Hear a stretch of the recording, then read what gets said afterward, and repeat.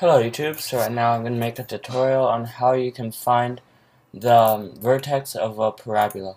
So finding the vertex of the parabola, you have to do completing the square on the equation, and so it'll look like this. So you would have a normal parabola, parabolic function, for example, x squared plus 4x plus 4. Alright, so if we plot this, it'll turn out like that. Now what you would want to do is you would complete the square in such a way that would be the exact same equation. So we have this equation, and we find out that it is the exact same. So this expression equals the previous x squared plus 4x plus 4. So the purpose of this is you're taking out the x squared in order to leave a single x, hence completing the square, and then plus 2 squared.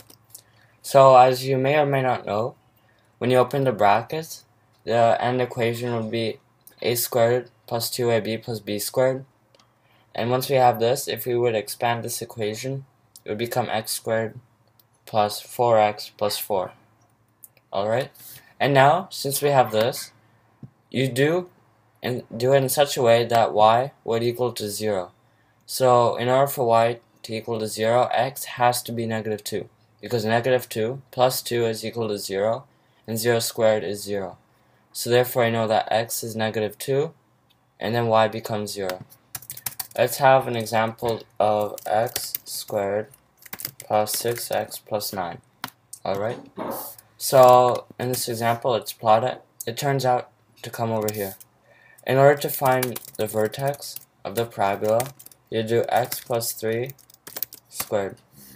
It comes out right here, but now the equation, in order to make y equal 0, x has to be negative 3 because negative 3 plus 3 is equal to 0. Now let's say we have x to the power of 2 plus 4x plus 5. What do? Because now you can't have a perfect square. So you would have to do x plus 2 squared plus 1. And now this plus 1, when you do x equals negative 2, y equals 1, and the equation would get pushed up to y equals 1. So we come back to the original equation. It's here. And then you automatically know where the vertex of the parabola is. Thank you for watching this tutorial.